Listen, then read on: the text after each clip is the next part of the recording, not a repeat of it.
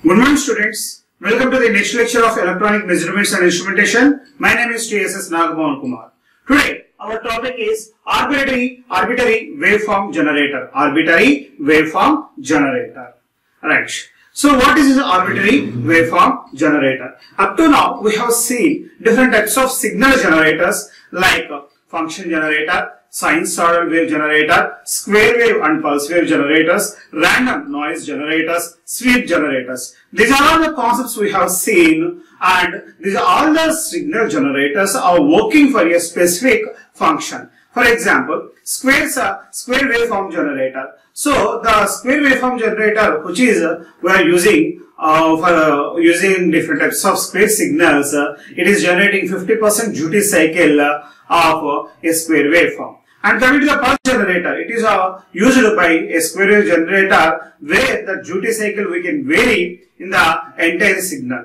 Right, like sinusoidal waveform, triangular waveform. Each signal generator has a specific function to meet the goal of the users. Okay, right. Now coming to that, arbitrary waveform generator. So this arbitrary waveform generator, AWG, doesn't have any specific function.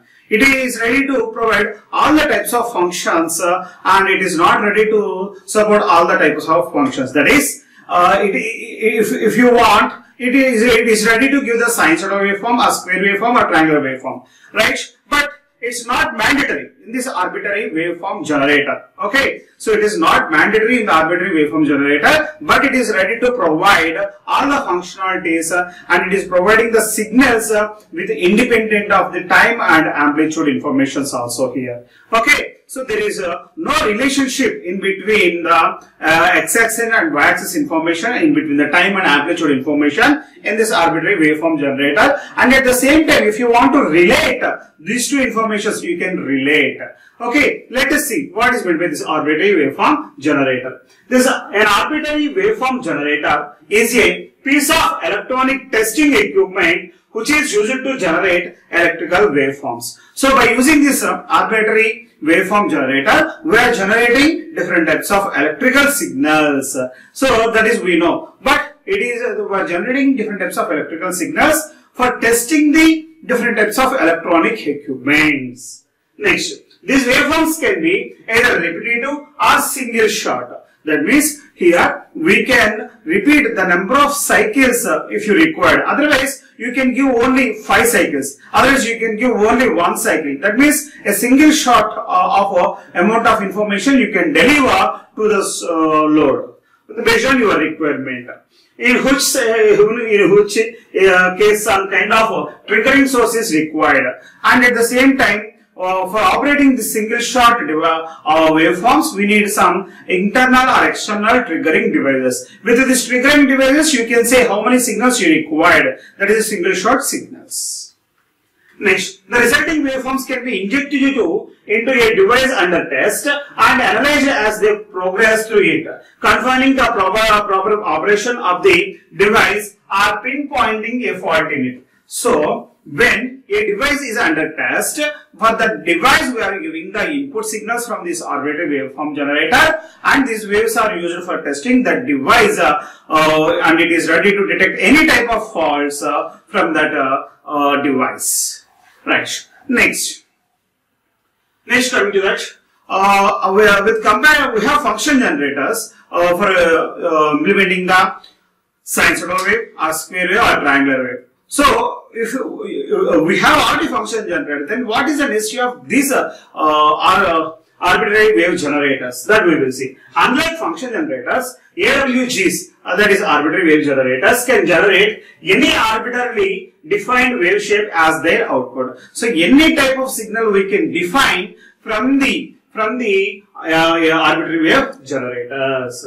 Coming to that, normally function generators we have in the field, this type of function generators are providing sinusoidal, square wave, triangular, pulse wave and ramp signals. Okay, and coming to that, some advanced functions, multi-tine, AM, FM, cardiac, Gaussian pulses, noise and other type of signals will provide by using different types of function generators which are very advanced functions.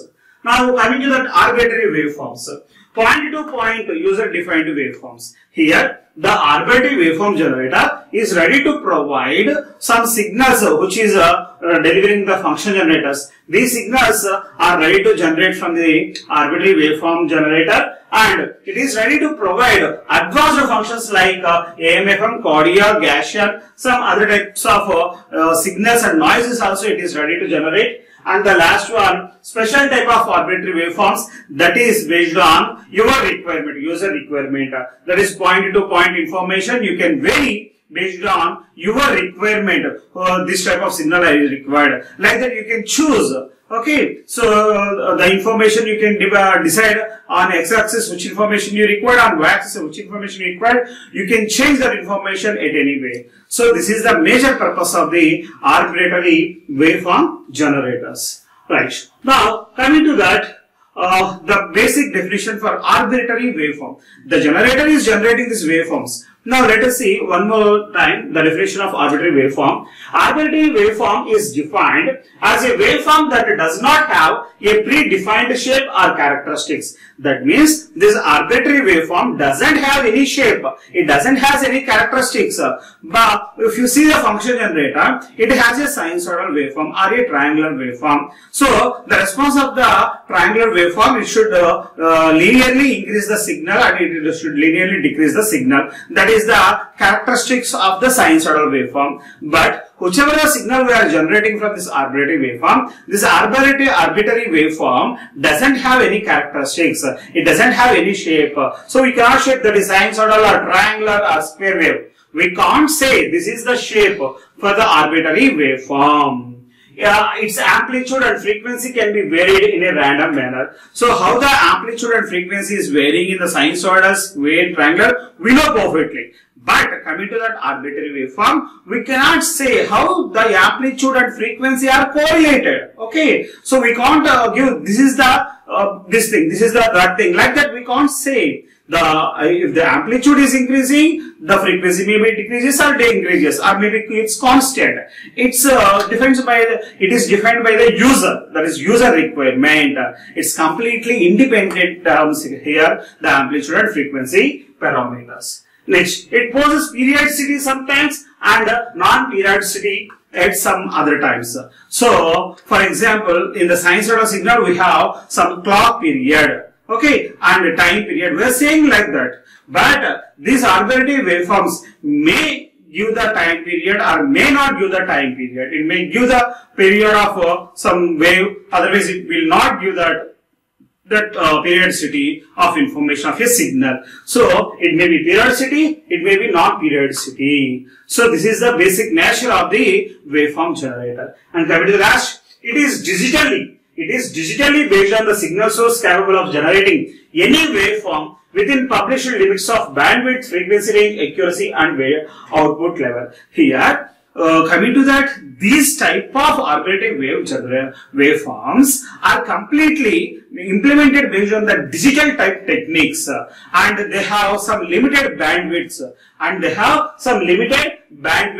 It is these type of signals are ready to publish with a limit of bandwidth, and it has a good frequency range, and it has a very good accuracy and output levels. So this is about the arbitrary waveform. So coming to here, unlike function generators, it is also having a block diagram. In this block diagram, we are going to discuss the most important concepts, how to store this type of information, and the stored information how to retrieve. Okay, right. So different types of blocks here we have in this arbitrary waveform function generator. So this is a block diagram of arbitrary waveform generator. In this block diagram, here we have first one, an address counter. An address counter will give the address information, and the RAM. Based on the address information, we are identifying the location of the memory in the RAM. And next, D by A converter, that is digital to analog converter. Next, LPF, low pass filter, and last one, amplifier. And coming to that address counter, here we have connected a clock signal. That means here, if, whatever the information you required, all the informations sometimes it is predefined. That means some of the information will be stored at the memory, at the place of RAM. So from the RAM we have to access the data and we have to give the output, right? So we have to retrieve the data which will be there from the memory, right? If you want to select the memory, you need some address information. That is the address counter here we have. So this address counter is connected with a clock. That means for a memory location, we cannot give at a time the input data. So we have to give the information 10 times or 20 times or 30 times. Otherwise, we have to enable the array of data. So for that reason, here we have used an address counter. From this address counter, we are accessing the memory with the help of a clock signal. So what this memory will do, the random access memory consisting of lot of information which we have stored previously the information. Otherwise, we can store the present or current signals behavior in the RAM also. So we have connected our function, our waveform arbitrary generator to a signal source, and we have connected in our CRO, right? So whichever the signals we are gathering from external source or by the adjusting the internal source, we can store all this information. These informations will be stored at the RAM. And these informations we are converting into digital to analog converter. What is the purpose of digital to analog converter? It will give a output voltage of V0, and this V0 will give the characteristics of the waveform which we required. That information is passed through the low pass filter. What this low pass filter will do? So the low pass filter allows the low frequency signals, and it is ready to block the high frequency signals. Whichever the low frequency signals are allowed through the low pass filter, these signals will be sent to the amplifier. This amplifier then it is going to amplify those signals and it will give the output. So this is the final stage of the output for this arbitrary waveform generator. So this is one of the portion of the arbitrary waveform generator. But in the market, this arbitrary waveform generator is not available as in a single equipment. It is available within a CRO, that is arbitrary waveform with a CRO display. These type of machines are available in the field. Okay, so with the CRO or with the function generator or with any other types of devices, it is available as commercially in the market. So this is about arbitrary waveform generator. Then last we will see the arbitrary waveform advantages. Okay, so see here the first one, the arbitrary waveform generally we are using for testing the signals. Testing the signals are electronic equipment. Next one, arbitrary waveform also used to generate digital signals. Arbitrary waveform is generating different types of digital signals, and these digital signals we are converting into analog information and we are passing through low pass filter, then we are amplifying the signals. Next, arbitrary waveform generator stores the digital data in RAM. Just now we have discussed the RAM is going to store the arbitrary information. It detects any type of faults. So arbitrary waveform generator most of the times we are using for detecting the different types of faults. Next, proper functions are available. So which type of signals you have, those signals we can keep in the arbitrary waveform. We can predefine the signals. Otherwise, you can generate different types of signals spontaneously based on your requirement.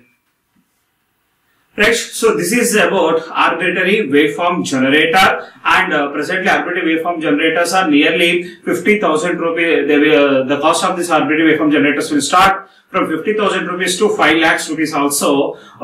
These are very costly devices, and they are using majorly for the audio testing or different types of testing processes. And it is coming with some noise generators also for testing the different types of digital electronic equipment or different types of electronic equipments. Okay, thank you very much.